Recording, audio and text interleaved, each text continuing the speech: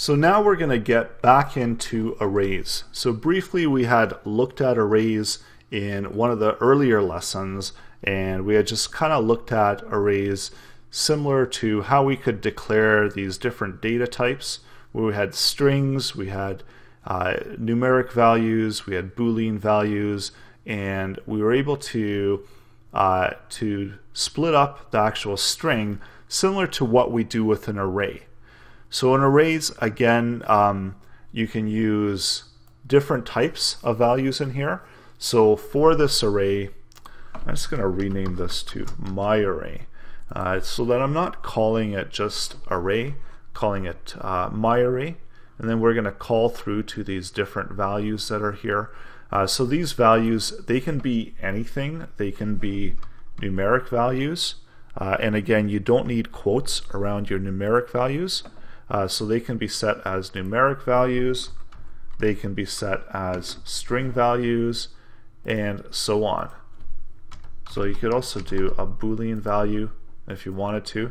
Oftentimes you're not really going to be calling to that. And the thing to remember about arrays, so you have the ability to set different values within the array.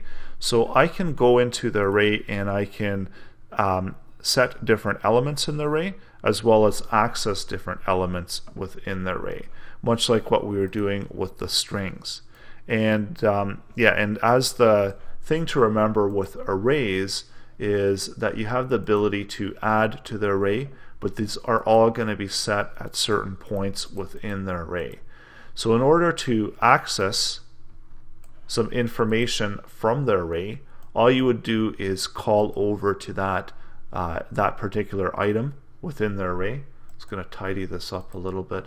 And again, don't forget to tidy up your code as you're going along, and this is going to make it a little bit more accessible and readable.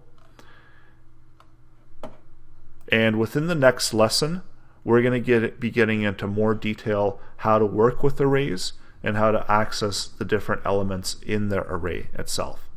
But this was just to show you how to declare and set up that initial array.